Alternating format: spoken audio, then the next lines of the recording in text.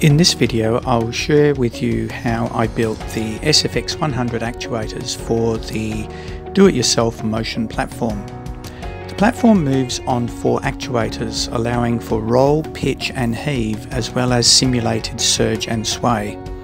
So for example, if you accelerate hard, the back 2 actuators will lower and the front ones will rise, giving you the feeling of being pushed back into your seat from inertia.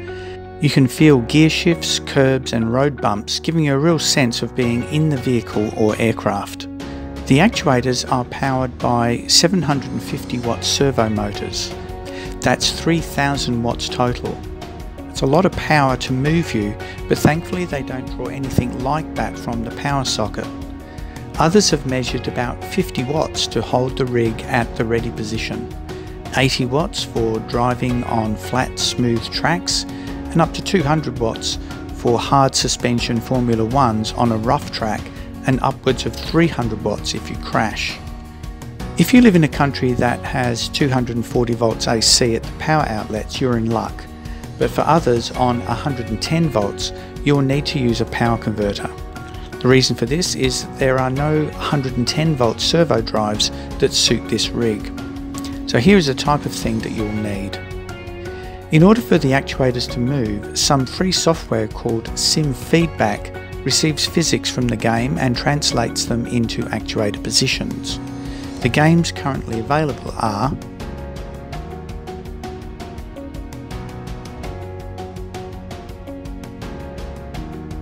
Apart from putting them together, which is the easy bit, there are 2 major tasks for building the actuators: getting the parts and 3D printing the components.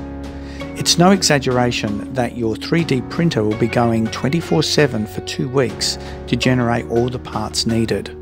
I had access to a Zortrax M200 and I used ABS-Z Ultrat filament and the built-in profile for the slicer specific for this filament.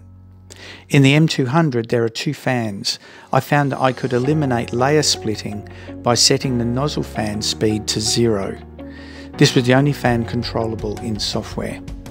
There was still some slight warping on the bottom of the pieces, but this didn't affect the build at all.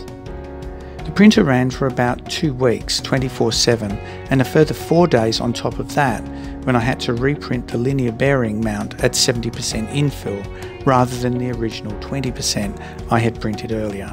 I'll explain later why I did this. If you don't have a 3D printer, building these actuators will give you the excuse that you've been waiting for. I do have an ANET A8 which cost about $270 Australian as a kit, and I spent probably another $100 on parts to improve the design, such as replacing the power supply and extruder. Many builders swear by the Prusa i3, which is on the expensive side for a kit, but there are other printers that will get the job done. You'll need to do some serious research before getting anything other than the Prusa i3 though.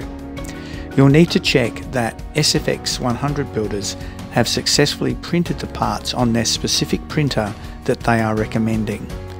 Commercial quotes for the parts to be printed for you can be astronomically expensive. If you decide to build a 3D printer kit, you will get the advantage of being able to print your own replacement parts. You can build other things when you need them, such as paddle shifters for the steering wheel, and of course they're a lot of fun to build and learn about. If you already have a 3D printer, the slicer software should be flexible enough to allow for some serious tweaking. Otherwise you'll end up with parts that are either too small or too large. Even a millimetre difference in size will give you a serious headache. The calibration tutorial is here. The SFX team used either Simplify 3D, which costs $149 US, or the software supplied with the Prusa i3 kit to print the parts. There are other free slicer softwares that you can use. I used the slicer supplied with the Zortrax. Most builders use PLA filament for its cost and ease of handling.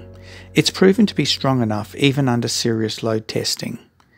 I used ABS, which is even stronger than PLA, but much more difficult to print, but it was no problem for the Zortrax M200. You can get the 3D parts STL files from here. So for each actuator you'll need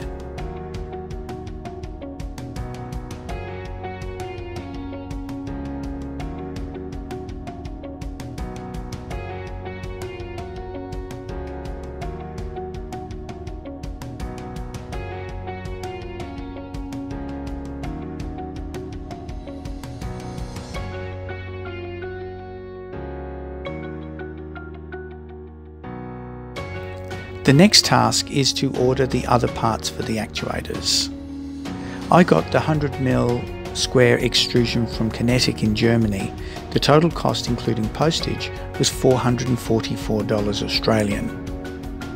The contact details are: for the shaft, coupling, lead screw and bearings, I went directly to Changsha Terry Machinery. The contact person is Amy. The total was $379 Australian. Other parts for the mechanicals are: